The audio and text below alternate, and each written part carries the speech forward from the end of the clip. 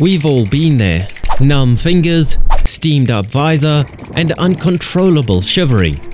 Bikes are better than cars in every single way, until winter arrives.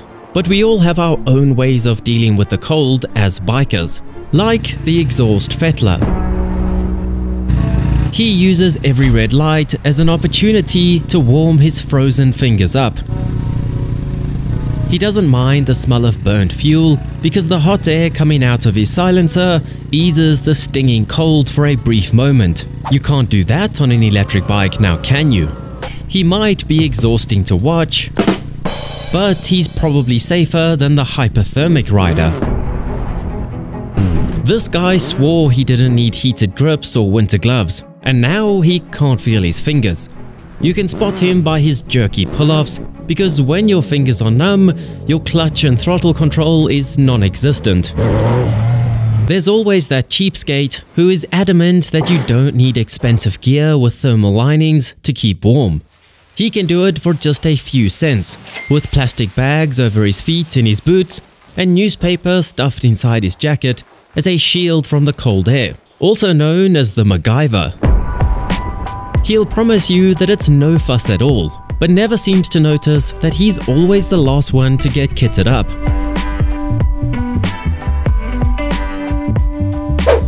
Back at home, we have the procrastinator. They really want to ride their bike, but they also really don't want to be out in the cold. He stares at his bike, stares out the window, stares at his bike, looks back at photos taken in the summer, and decides on a compromise. He'll watch motorbikes on YouTube.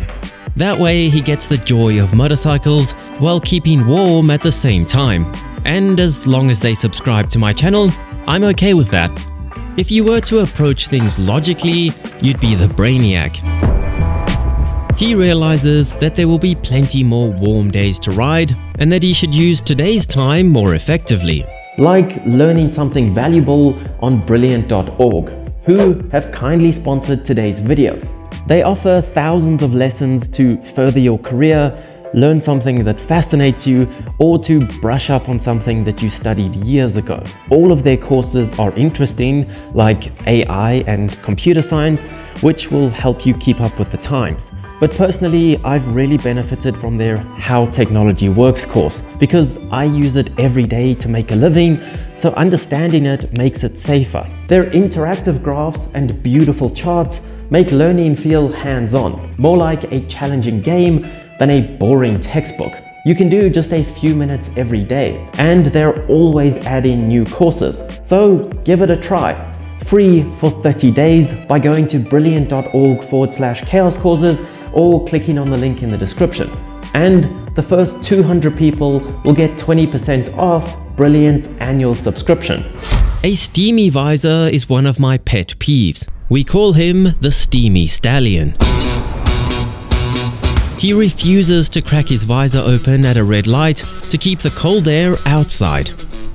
He tries his hardest not to breathe, but eventually he requires fresh oxygen and tries to exhale cold air only.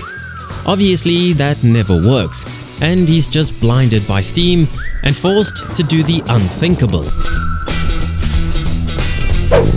I personally identify as the launch lunatic. The worst part about winter for us is how slowly your bike warms up, because cold oil equals no launches. It's pure torture. He often ends up taking the scenic route to his destination, so his bike has time to warm up, and then he can still get in a few cheeky launches without damaging his engine. The problem with wearing nice warm motorcycle gear is that you often don't want to take it off when you get where you're going. They're known as the anti-squid. He's the opposite of the guy who wears shorts and a t-shirt on a Gixxer. He wears his buff, thermal jacket, and even glove liners well into the day, to the point where he starts to look deranged. Oh, hey Gary, how's it going? After all, he's a not too distant relative of the Weather Watcher. He's planning to ride tomorrow. He already checked the weather earlier in the week, but he's sure that if he keeps checking it every 30 minutes, the the weather is bound to get better. And he keeps his friends updated in the group chat as though their phones don't have a weather app. But at least those guys are brave enough to ride in the cold, unlike the betrayer, who takes the car as soon as the temperature dips into single digits, which is apparently 48 degrees Fahrenheit for you Americans. Nobody respects the betrayer, so we won't talk about him. But just know that he's already sitting in traffic, regretting his choice. But anyway, let me know which type of biker you are in winter, or if I missed your method altogether. Share this video with a friend who does one of these, and I'll see you on the next ride.